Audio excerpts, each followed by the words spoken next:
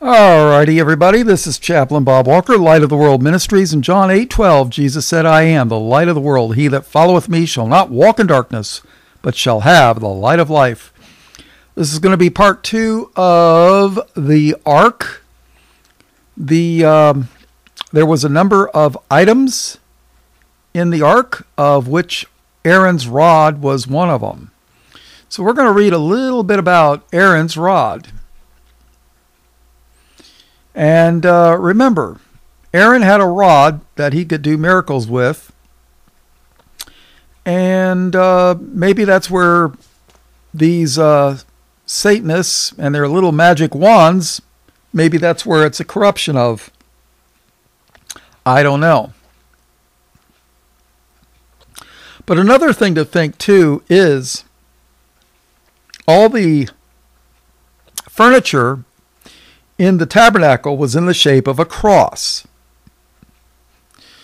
Now, you know, in Genesis 3, there was the tree of good and evil.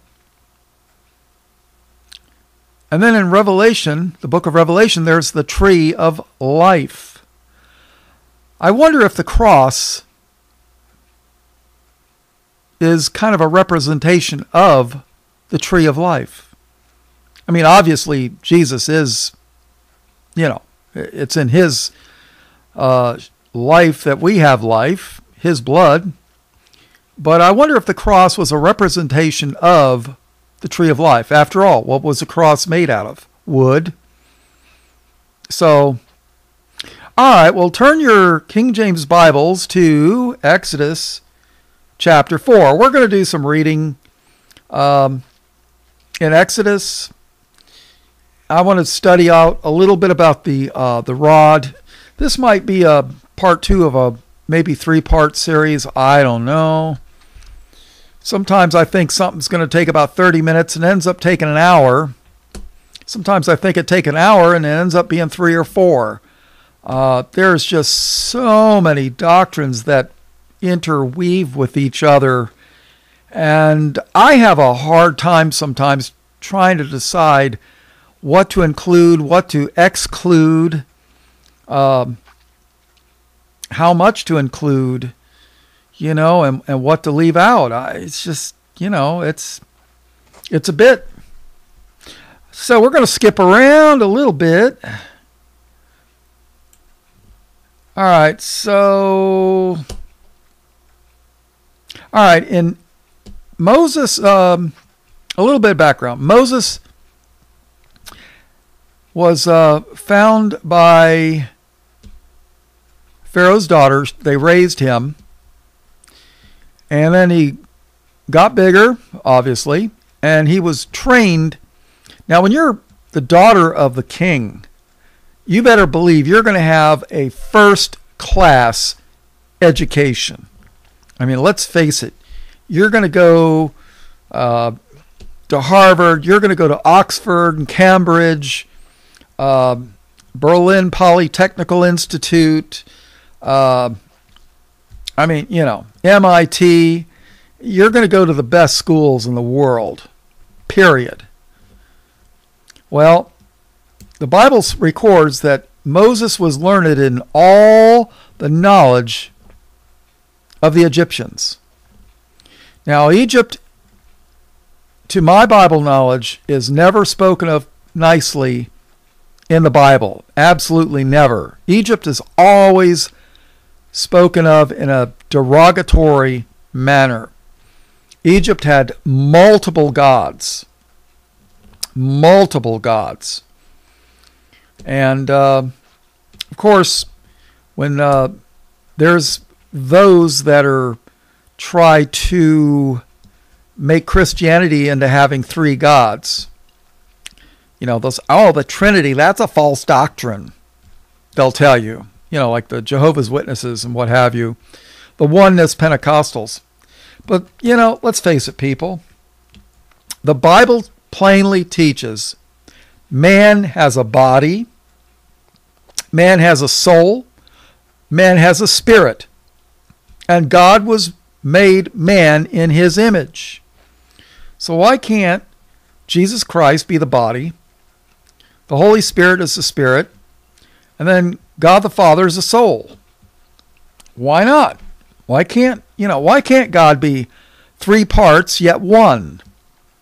I'm not three people, but I have a body, a soul, and a spirit. So, but the thing is, Moses learned all the knowledge of the Egyptians. And then he saw an Egyptian mishandling a Hebrew. So what did he do? He killed him. Well, then the Hebrews started gossiping and talking too much, and it got back to Pharaoh. And Moses knew that his goose would have been cooked if he'd have stuck around, so he took off. He hightailed it out of Dodge, so to speak.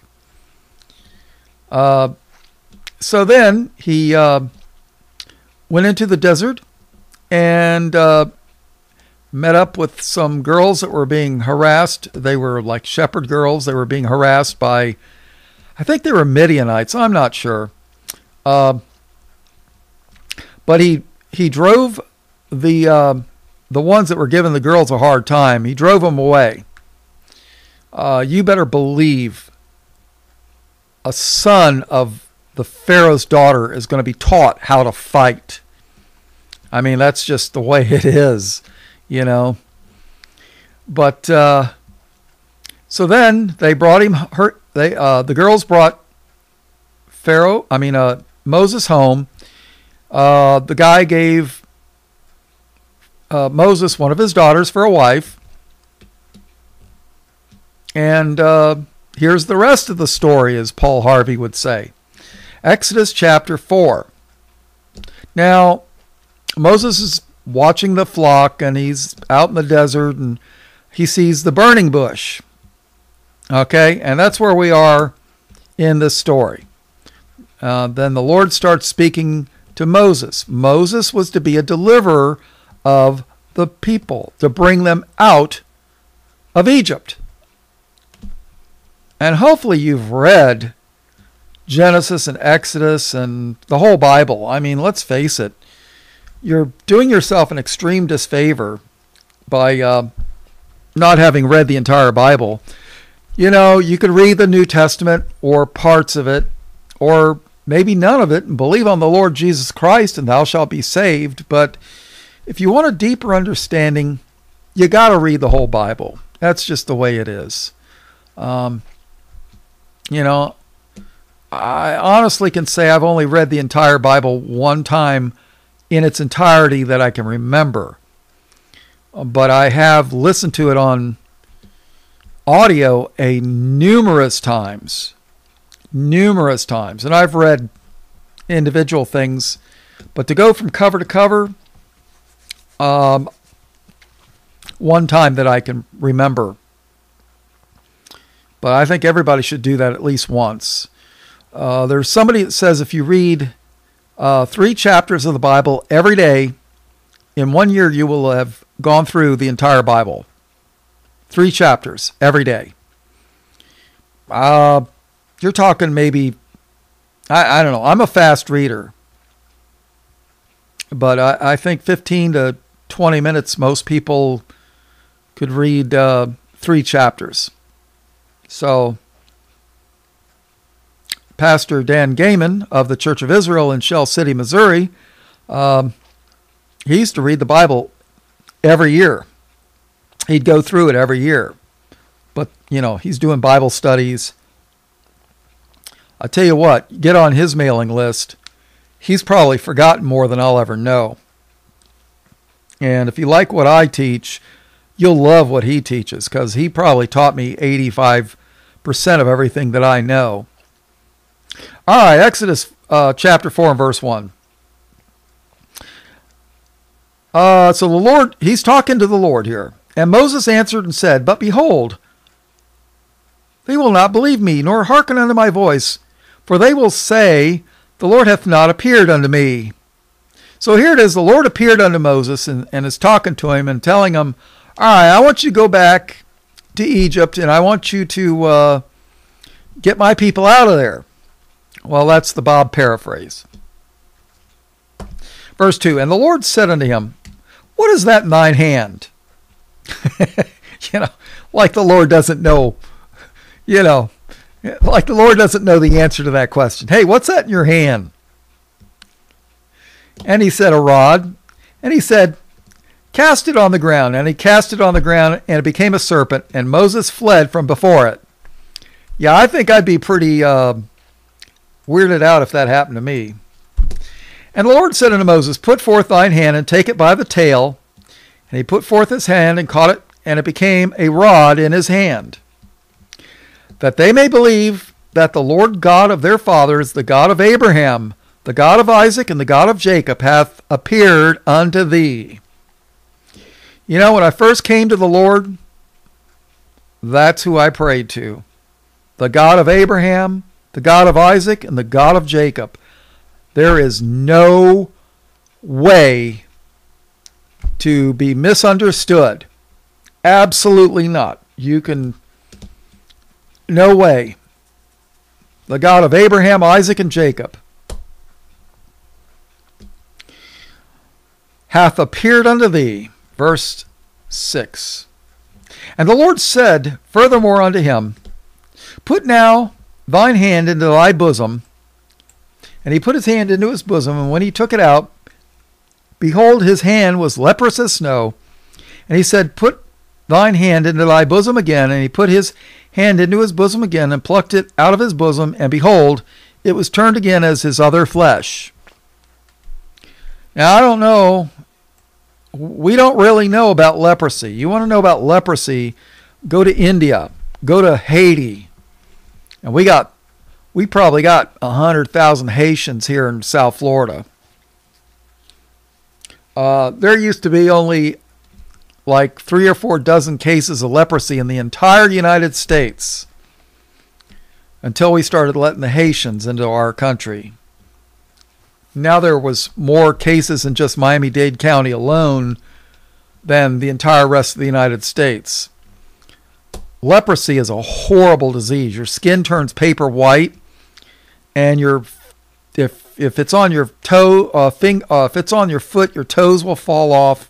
If it's on your hands, your fingers will fall off. That's how bad that stuff is. It's nasty.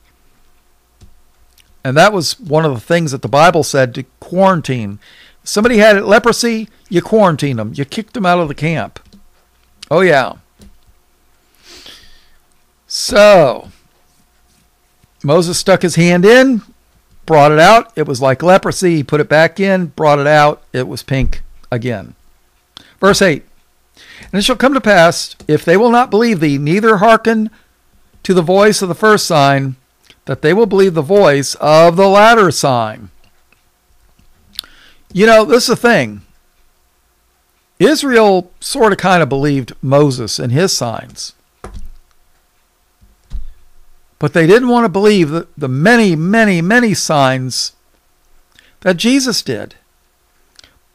I don't recall Moses ever raising somebody up from the dead or healing the blind. But they believed Moses, but they wouldn't believe Christ. Christ gave them so many different signs, they didn't know what to do with them all. Oh, we got to kill him so that, to stop people from believing on him because he keeps doing all these miracles. We got to get rid of this guy. He's messing up our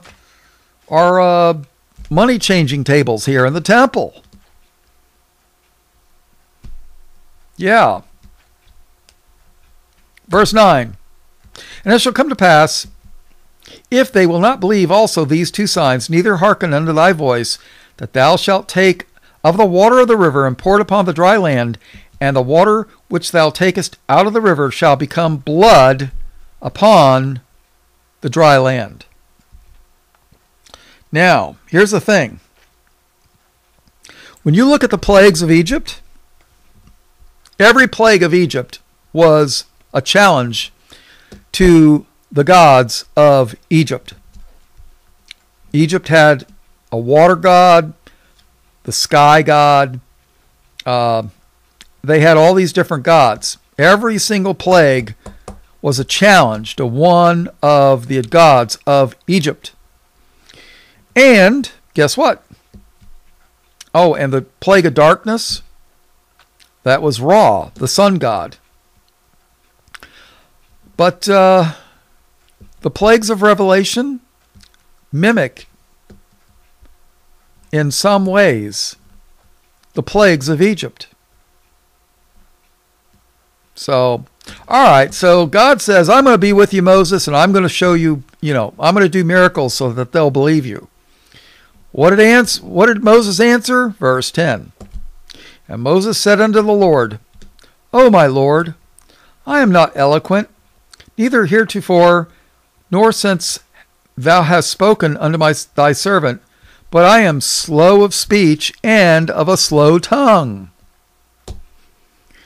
Oh, Lord, I don't know how to talk very well. Reminds me of, I used to love that cartoon, Looney Tunes. You had Speedy Gonzales, and then you had his cousin Slowpoke Rodriguez. Yeah. Well, Lord, I'm not very good at speaking, and I'm kind of slow to talk. And no, I'm not trying to make fun of the Mexicans, but that was funny. I used to love Slowpoke Rodriguez. So, here it is. The Lord's trying to get Moses to do his job, and Moses is like, I don't really want to, I don't know how to talk, Verse 11, and the Lord said unto him, Who hath made man's mouth, or who maketh the dumb or deaf, or the seeing or the blind? Have not I the Lord? Yeah, Moses, I made your mouth, I made your eyes, I made your tongue.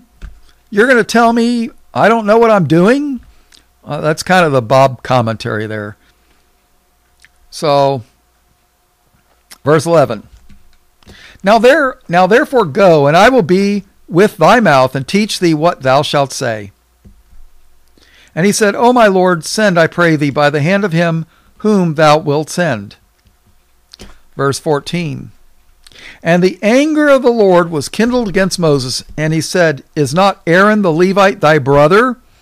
I know that he can speak well. And also, behold, he cometh forth to meet thee, and when he seeth thee, he will be glad in his heart. You see, the Lord already made plans, because he knew Moses wasn't going to be wanting to do this job for him. So he already had sent Aaron on his way to meet him. All right, verse 15. And thou shalt speak unto him, and put words in his mouth, and I will be with thy mouth, and with his mouth, and will teach you what ye shall do. So here it is. God's going to speak to Moses. Moses going to speak with Aaron. Well, God's going to speak to both of them. But Aaron's going to be the mouthpiece, and then they're going to be told what to do. And he shall be thy spokesman unto the people, and he shall be, even he shall be to thee instead of a mouth, and thou shalt be to him instead of God. And thou shalt take this rod in thine hand, wherewith thou shalt do signs. So this rod is going to be, it's going to do signs and wonders. It's going to do miracles. And, Harry Potter, right? Magic wand. That's what they want you to believe. There's actually people that believe and teach that Moses and Jesus were just master magicians that knew magic really well. Yeah, there's people that teach that garbage. Yeah. To me, that seems the unpardonable sin. To me. I could be wrong, but I don't think so. Verse 18, And Moses went and returned to Jethro his father-in-law, and said unto him, Let me go, I pray thee, and return unto my brethren which are in Egypt, to see whether they be yet alive. And Jethro said to Moses, Go in peace. And the Lord said unto Moses in Midian, Go, return into Egypt, for all the men are dead which sought thy life. And Moses took his wife and his sons and set them upon an ass, and he returned to the land of Egypt. And Moses took the rod of God, in his hand.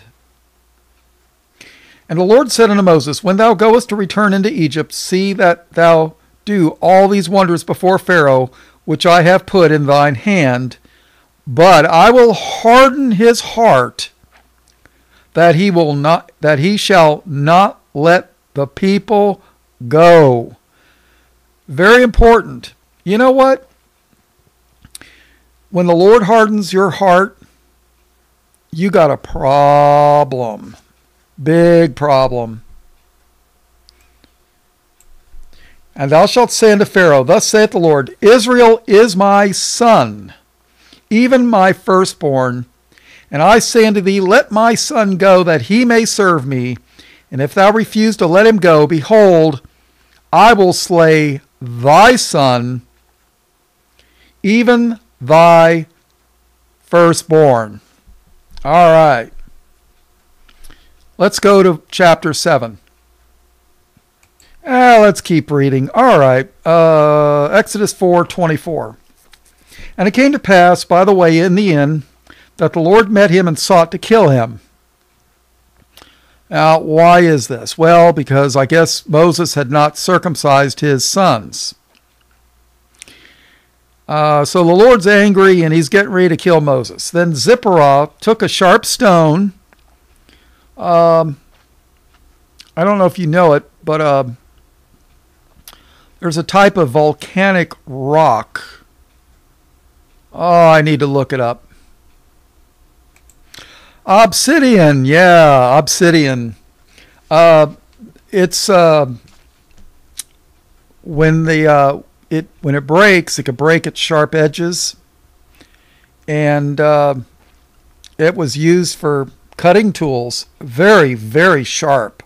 I mean, it was even used as scalpels for a while. So you know that stuff's sharp. I don't know if that's what she had and used, but, you know.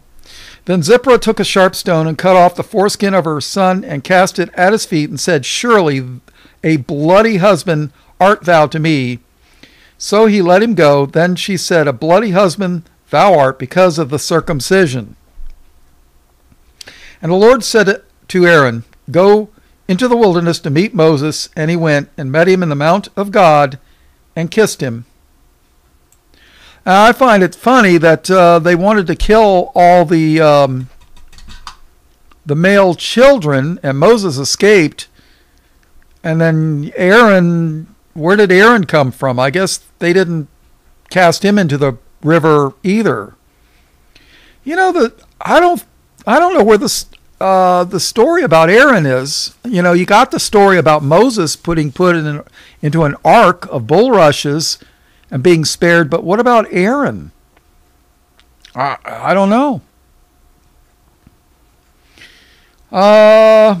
And Moses told Aaron all the words of the Lord who had sent him and all the signs which he had commanded him. And Moses and Aaron went and gathered together all the elders of the children of Israel. And Aaron spake all the words which the Lord had spoken unto Moses, and did the signs in the sight of the people.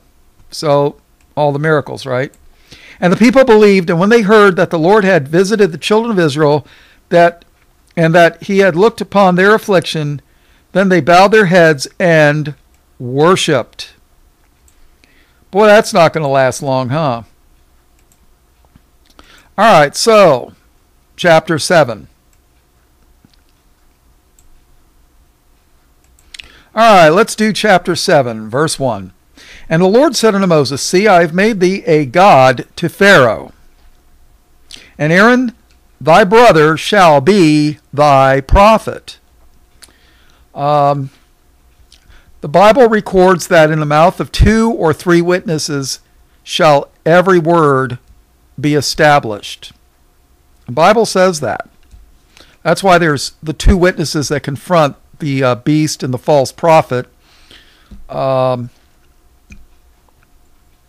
So keep that in mind. Thou shalt speak all that I command thee, and Aaron thy brother shall speak unto Pharaoh, that he sent the children of Israel out of his land. Okay. So I guess Aaron is older than Moses. So Aaron probably was born before Pharaoh's decree to cast all the men children in the Nile River. All right, verse 3. And I will harden Pharaoh's heart and multiply my signs and my wonders in the land of Egypt. But Pharaoh will not hearken unto you. He won't listen.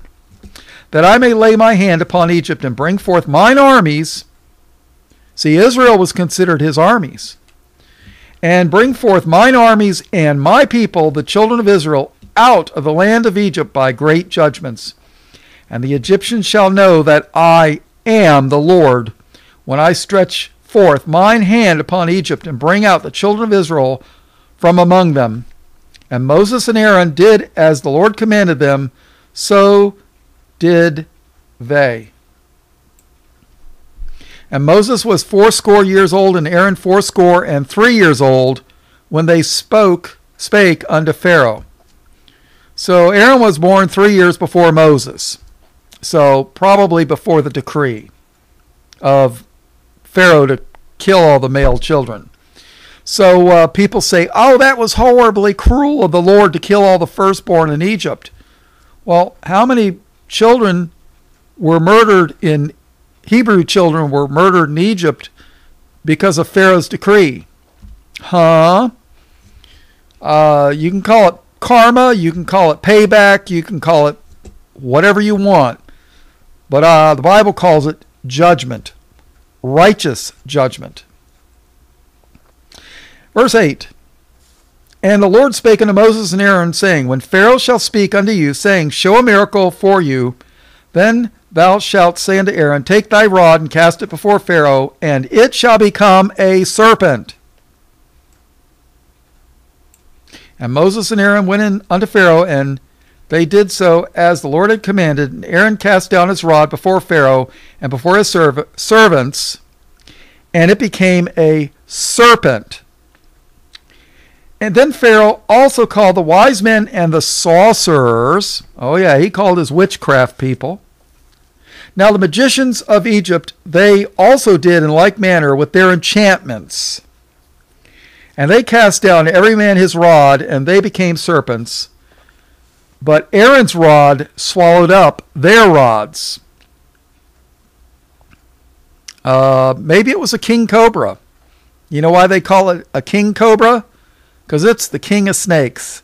King cobras are snake eaters. They don't care. They eat snakes. The bigger, the better. That's just my guess. I don't know. That's why they call it the king. Those blasted things can get up to like 6 meters long, or about 18 feet. It can raise up, look a man straight in the eye, and 2/3 of the snake is still on the ground. Them things can get big. Be glad, yeah. When they see a 200-pound Burmese python, they're like, ooh, dinner time, dog. Dinner time. Yeah, they eat them things. Verse 13. And he hardened Pharaoh's heart, that he hearkened not unto them, and the Lord had said, and the Lord said unto Moses, Pharaoh's heart is hardened, he refuseth to let the people go. Get thee unto Pharaoh in the morning. Lo, he goeth out unto the water, and thou shalt stand by the river's brink against he come, and the rod which was turned into a serpent shalt thou take in thine hand, and thou shalt say unto him, The Lord God of the Hebrews hath sent me unto thee, saying, Let my people go, that they may serve me in the wilderness. And behold, hitherto thou wouldest not hear. Thus saith the Lord, In this thou shalt know that I am the Lord. Behold, I will smite with the rod that is in mine hand upon the waters which are in the river, and that they may be turned to blood. And the fish that is in the river shall die, and the river shall stink, and the Egyptians shall loathe to drink of the water of the river. Now, the Egyptians had a water god. I don't remember the name. I've studied this stuff, but it's been a long time, so maybe it's Alzheimer's setting in. I don't know.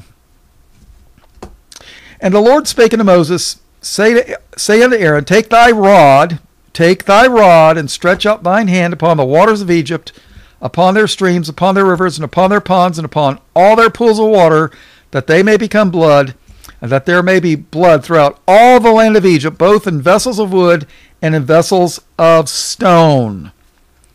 See, the Egyptians had shed much blood of the Hebrew children, so the Lord's giving them blood to drink. All right, where do we see something like that in the book of, let's see, the plagues of Revelation? How about Revelation chapter 16, verse 1? And I heard a great voice out of the temple saying to the seven angels, go your ways and pour out the vials of the wrath of God upon the earth. Pour out the vials of the wrath of God upon the earth. And the first went and poured out his vial upon the earth, and there fell a noisome and grievous sore upon the men which had the mark of the beast, and upon them which worshipped his image. Now, real quick, I'll mention this. The microchips that they're making for animals that might possibly be the mark of the beast, guess what they're using for a power pack? Lithium. You ever heard of lithium batteries? Yeah, well, when I was doing photography, that's what I would buy, is lithium batteries, because they would last a long time. But lithium, when it gets under your skin, if there's a leak, causes a very grievous sore. So I'm not saying that's a prophecy. I'm not saying, but it would line up with Scripture. All right, verse 3. And the second angel poured out his vial upon the sea, and it became as the blood of a dead man, and every living soul died in the sea. Isn't that just like what we're reading in Exodus? Oh, yeah. And the third angel poured out his vial upon the rivers and fountains of water, and they became blood. And I heard the angel of the water say, thou art righteous, O Lord, which art and wast and shall be, because thou hast judged thus. For they have shed the blood of saints and prophets, and thou hast given them blood to drink, for they are worthy. Oh, yeah. So, back to Exodus. All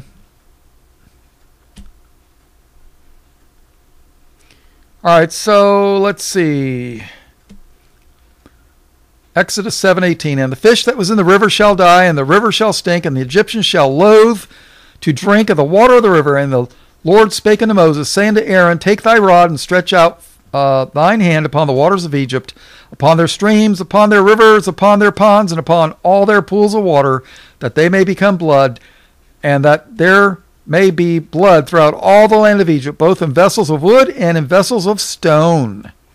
And Moses and Aaron did so as the Lord commanded, and he lifted up the rod, and smote the waters that were in the river in the sight of Pharaoh and in the sight of his servants, and all the waters that were in the river were turned to blood. And the fish that was in the river died, and the river stank, and the Egyptians could not drink of the water of the river, and there was blood throughout all the land of Egypt. And the magicians of Egypt did so with their enchantments, and Pharaoh's heart was hardened, neither did he hearken unto them, as the Lord had said. Okay, so just because, so the Lord turns the water to where you can't drink it, and then your magicians do the same thing. Why didn't Pharaoh's magicians turned the water from blood to water because they couldn't. All they could do was mimic the Lord's hand. That's it. All right, let's go to Exodus chapter 14. I feel like I'm beating this rod thing to death, but it's, I don't know, I kind of consider it important. Exodus 14:1. And the Lord spake unto Moses, saying, Speak unto the children of Israel that they turn and camp before Pihahiroth, between Migdol and the sea, over against Baal Zephon, before ye shall encamp by the sea. For Pharaoh, all right, so here it is. Moses and Israel had left Egypt. And then Pharaoh had a change of heart after Israel left, and basically he's like, what in the world did I do? You know, all our slaves left. I mean, we're going to have to do our own work now. Why don't we grab the army and go chase them down and bring them back? You know, that's the Bob translation. Verse 3, For Pharaoh will say of the children of Israel, they are entangled in the land, the wilderness hath shut them in. And I will harden Pharaoh's heart, that he shall follow after them, and I will be honored upon Pharaoh and upon all his hosts, that the Egyptians may know that I am the Lord. And they did so. And it was told the king of Egypt that the people fled, and the heart of Pharaoh and of his servants were turned against the people. And they said, Why have we done this, that we have let Israel go from serving us? And he made ready his chariot, and took his people with him. And he took 600 chosen chariots, and all the chariots of Egypt, and captains over every one of them. And the Lord hardened the heart of Pharaoh, king of Egypt. And he pursued after the children of Israel. And the children of Israel went out with an high hand. But the Egyptians pursued after them all the horses and chariots of Pharaoh, and his horsemen, and his army, and overtook them, and camping by the sea, besides Pihahiroth, before Baal Zephon. And when Pharaoh drew nigh, the children of Israel lifted up their eyes, and behold, the Egyptians marched after them, and they were sore afraid, and the children of Israel cried out unto the Lord. And they said unto Moses, Because there were no graves in Egypt, hast thou taken us away to die in the wilderness? Wherefore hast thou dealt thus with us, to carry us forth out of Egypt? Is not this the word that we did tell thee in Egypt, saying, Let us alone, that we may serve the Egyptians? For it had been better for us to serve the Egyptians than that we should die in the wilderness. For Moses said unto the people, Fear ye not, stand still, and see the salvation of the Lord, which he will show to you today. For the Egyptians whom ye have seen today, ye shall see them again no more forever. The Lord shall fight for you, and ye shall hold your peace. And the Lord said unto Moses, Why criest thou unto me? Speak unto the children of Israel that they go forward. But lift thou up thy rod. But lift thou up thy rod, and stretch out thine hand over the sea, and divide it. And the children of Israel shall go on dry land through the midst of the sea. And I, behold, I will harden the hearts of the Egyptians, and they shall follow them, and I will get me honor upon Pharaoh and upon all his host, upon his chariots and upon his horsemen. And the Egyptians shall know that I am the Lord, when I have gotten me honor upon Pharaoh, upon his chariots, and upon his horsemen. And if you don't know the rest of the story, Israel crossed over the Red Sea to the other side from crossing over with dry land. Their sandals didn't even get wet. And what happened to Pharaoh's army? They drowned. Oh yeah. Because the wall of water on the right and on the left, the divided waters decided to become one again. So, yeah. All right, let's go to chapter 17. Exodus chapter 17, verse 1.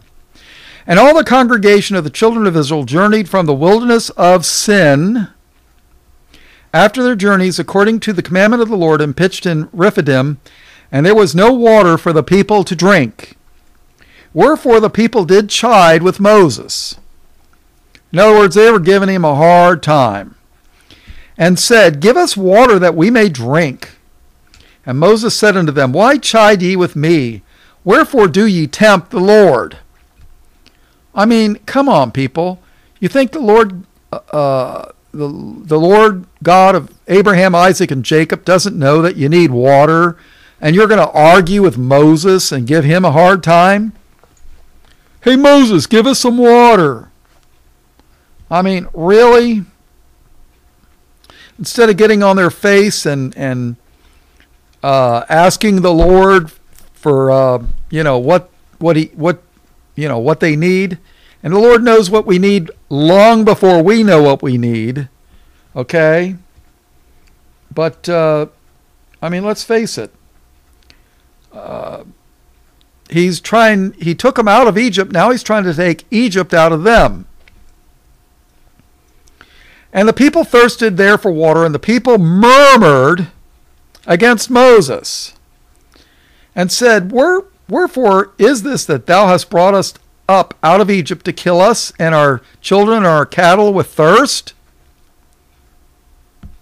And Moses cried unto the Lord, saying, What shall I do unto this people? They be almost ready to stone me. Oh, yeah. And the Lord said unto Moses, Go on before the people, and take with thee of the elders of Israel, and thy rod, wherewith thou smotest the river, take in thine hand, and go. Behold, I will stand before thee there upon the rock in Horeb, the rock. I did a Bible study on the rock, if memory serves me correctly. And thou shalt smite the rock, and there shall come water out of it, that the people may drink. And Moses did so in the sight of the elders of Israel, and he called the name of that place Massah and Meribah, because of the chiding of the children of Israel, and because they tempted the Lord, saying, Is the Lord among us or not? Then came Amalek and fought with Israel in Rephidim. If you don't know who Amalek is, he was a grandson of Esau. Yeah. Esau that married the Hittite Canaanite woman. Oh, yeah. And every time somebody tells you, whosoever will, when they call upon the Lord, they're going to get saved. Well, let's take a look at Amalek. If you think anybody can be saved, I suggest you read Exodus chapter 17 and verse 14. And the Lord said unto Moses, Write this for a memorial in a book, and rehearse it in the ears of Joshua, for I will utterly put out the remembrance of Amalek from under heaven. And Moses built an altar and called the name of it Jehovah Nissi. For he said, Because the Lord hath sworn that the Lord will have war with Amalek from generation to generation. War with Amalek from generation to generation?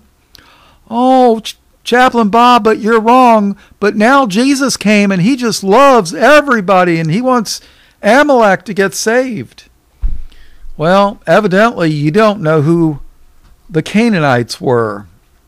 May I suggest you read Genesis chapter 6.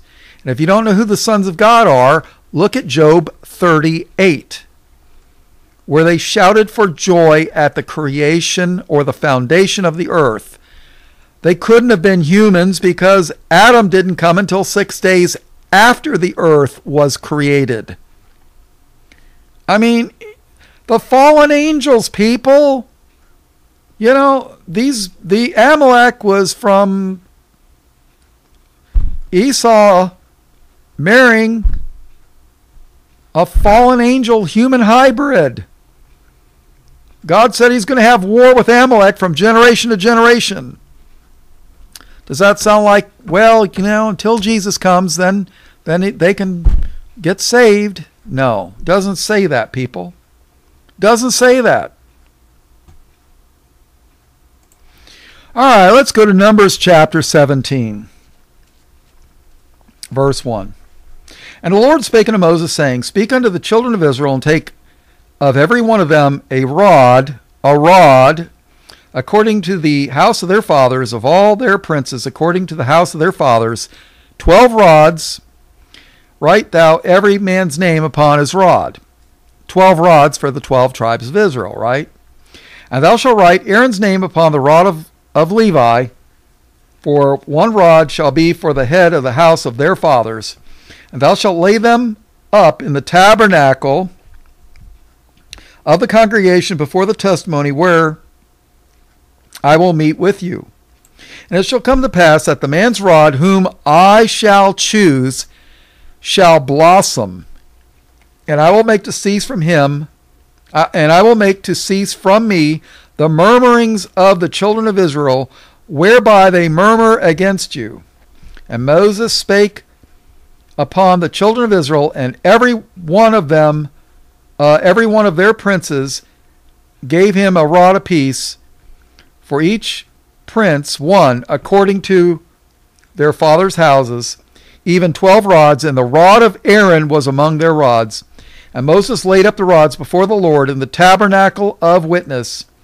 And it came to pass that on the morrow Moses went into the tabernacle of witness, and behold, the rod of Aaron for the house of Levi was budded, and brought forth buds, and bloomed blossoms, and yielded almonds. I don't get the almonds. I have no idea. If somebody knows why almonds, please let me know, because I'd be interested. I have no idea. Why almonds? Why not walnuts or Brazil nuts or cashews? I don't know.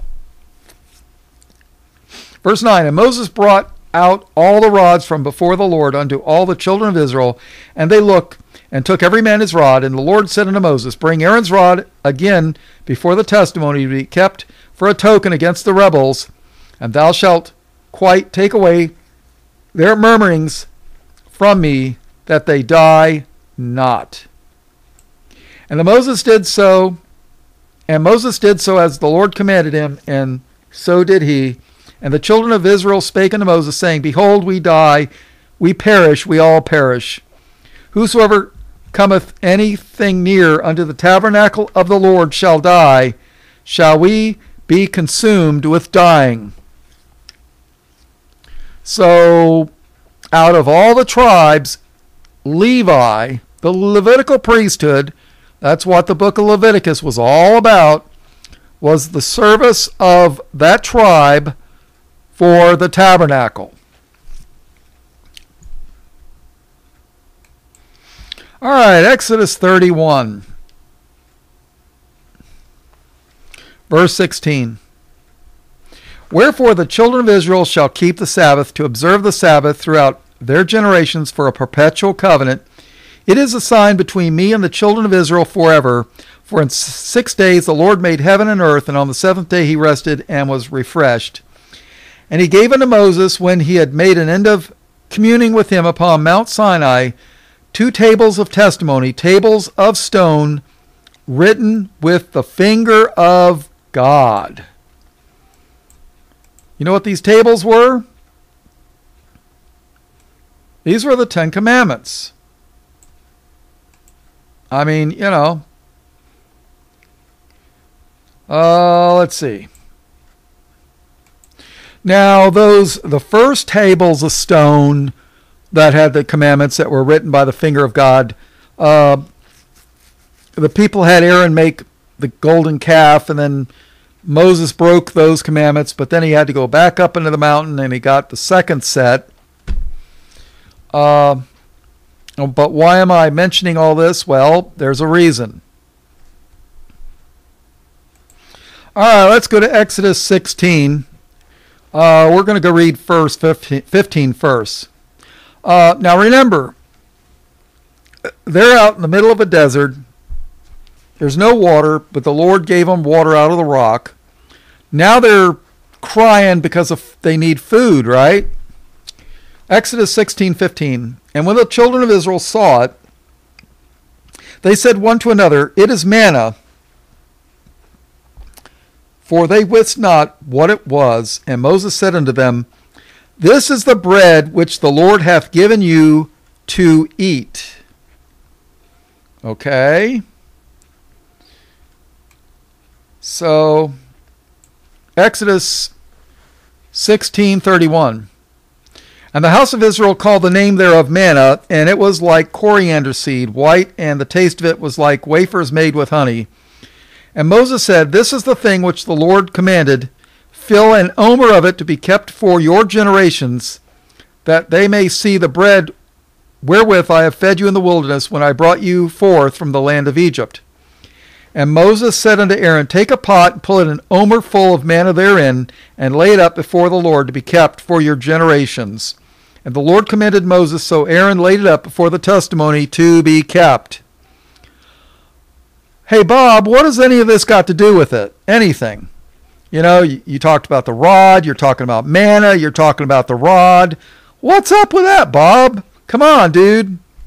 Oh. Well, guess what? Hebrews 9 tells you what's up with that. Hebrews 9:1. Then verily the first covenant had also ordinances of divine service and a worldly sanctuary. For there was a tabernacle made, the first wherein was the candlestick and the table and the shewbread, which is called the sanctuary. And after the second veil, the tabernacle, which is called the holiest of all, which had the golden censer and the ark of the covenant. The ark of the covenant overlaid round about with gold, wherein was the golden pot that had manna. So inside the ark, there was a golden pot that had manna, and Aaron's rod that budded, and the tables of the covenant. What tables of the covenant? The 10 Commandments. The 10 Commandments. That's why I've been beating this horse to death. So, what was in the ark? The rod that budded, manna, the bread from heaven, and the 10 Commandments, the tablets of stone. But God doesn't want us to have the law written in stone. He wants us to have the law, the circumcision of the heart. How about 2 Corinthians 3:3? "Forasmuch as ye are manifestly declared to be the epistle of Christ, ministered by us, written not with ink, but with the Spirit of the living God, not in tables of stone, but in fleshy tables of the heart." The Lord wants the law written in our heart. In John chapter 6, verse 29, speaking of the manna, right? Jesus answered, 6:29, Jesus answered and said unto them, "This is the work of God, that ye believe on him whom he hath sent." They said therefore unto him, "What sign showest thou then, that we may see and believe thee, what dost thou work? Our fathers did eat manna in the desert. As it is written, he gave them bread from heaven to eat." Then Jesus said unto them, "Verily, verily, I say unto you, Moses gave you not that bread from heaven, but my Father giveth you the true bread from heaven. For the bread of God is he which cometh down from heaven, and giveth life unto the world." Then said they unto him, "Lord, evermore give us this bread." And Jesus said unto them, "I am the bread of life. He that cometh to me shall never hunger, and he that believeth on me shall never thirst." Oh yeah. But I said unto you, that ye also have seen me, and believe not. All that the Father giveth me shall come to me, and him that cometh to me I will in no wise cast out. For I came down from heaven, not to do mine own will, but the will of him that sent me. And this is the Father's will which hath sent me, that of all which he hath given me I should lose nothing, but should raise it up again at the last day. And this is the will of him that sent me, that every one which seeth the Son and believeth on him may have everlasting life, and I will raise him up at the last day. So, what's in the ark? The rod of Aaron that did all the miracles of, in Egypt. The bread of life, well, the manna, which was a foreshadow of Christ, which was the bread of life. And the law.